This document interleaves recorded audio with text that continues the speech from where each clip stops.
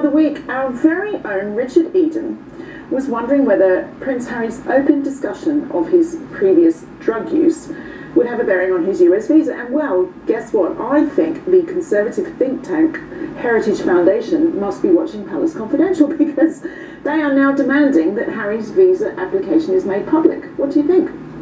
Well, look, when you apply for a visa to be in any country, and it's the same if you come here, you're essentially a guest, aren't you? You might come to work or to live, you know, and you're basically expected to be on your best behaviour.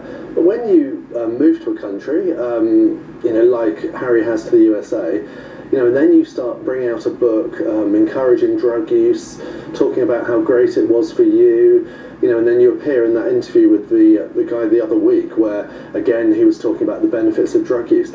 I think people in America, from what I hear, they're starting to ask, you know, do we still want him here? You know, is he a guest that we welcome? And from what I can see, you know, this is serious. Okay, it's a conservative think tank now, but there's people asking to see his application form for the visa, what he put in that, and also there's people saying, you know, should we rethink whether we allow him to stay? Kate, we know a lot